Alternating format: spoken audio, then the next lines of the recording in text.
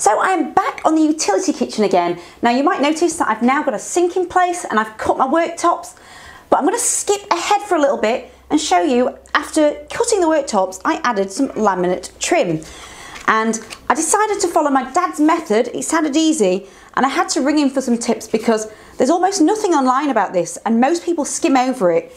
But it is my second attempt. But that's because I noticed that there's a manufacturer fault on the first trim that came with my worktop. So I was going to use a edging strip for this, but as soon as I opened the new one, it was perfect. I knew I had a perfect edge to follow without having to make 2 scissor cuts.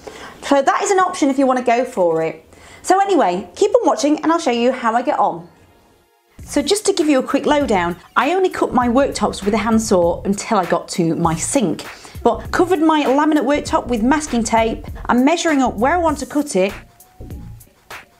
and just used a fine-tooth handsaw and started from the profile edge.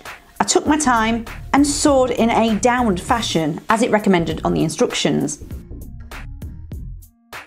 And then removed the masking tape and went over it with a sanding block to take off any edges, although my dad recommended a belt sander, but mine's a massive one that I thought it might actually do some damage. And this part is really important anyway, before you start gluing your edging to it. And I'll be using this contact adhesive, and as usual, I'll leave all the links below. So the first thing I'm doing is masking taping it up again. I also protected the rest of the worktop with cardboard. So then I got the pristine laminate edging and made sure the top of the trim lined up with the top of the worktop and lined up with the back. So once I trimmed it down with a pair of scissors, I temporarily attached it in place with a few bits of masking tape and make sure it's still lined up as you're going along. Then using a sharp pencil, I'm drawing around the excess bit at the back of the trim, and I also repeated that for the bottom lip that was protruding as well. So I've removed it now and you can see my pencil line of exactly where I need to cut around it. And my tip for this is cut it slowly with some sharp scissors and cut as close to the pencil mark as you can on the outside, not the inside. You don't want to cut it too short. And you'll need to open a few windows for this because this contact adhesive stinks. I'm actually using a plastic filling knife for this.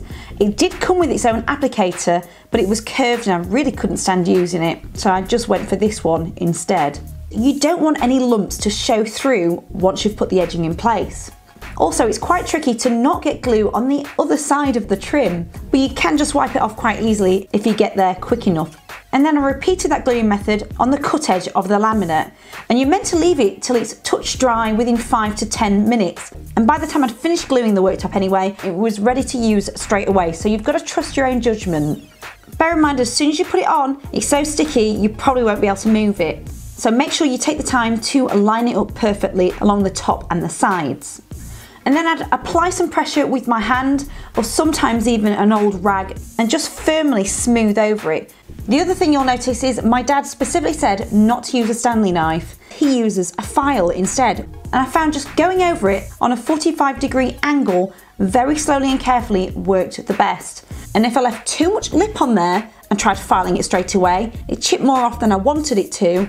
And I would just take my time going all the way around, or sometimes on the angle going side to side, and definitely be careful around the curved edge as well.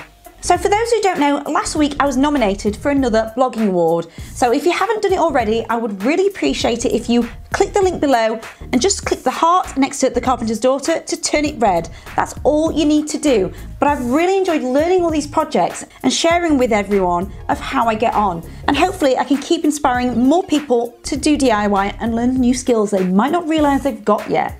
I removed the masking tape and flipped it over to work on the bottom and filed it down until I got it where I wanted it. But I've definitely learned you can't really rush this, and overall, very happy with how this went. So now that's done, I'm going to be plumbing up the sink, which I'm very excited about. I've already done the plumbing underneath. It's just sorting out the waste and hooking the mains up to the tap. So hopefully that goes well. And then over the next few weeks, I'll be showing you fitting the end panels, which I've already cut. I just need to access underneath here first before I can fix them finally. And then start thinking about tiling and stuff.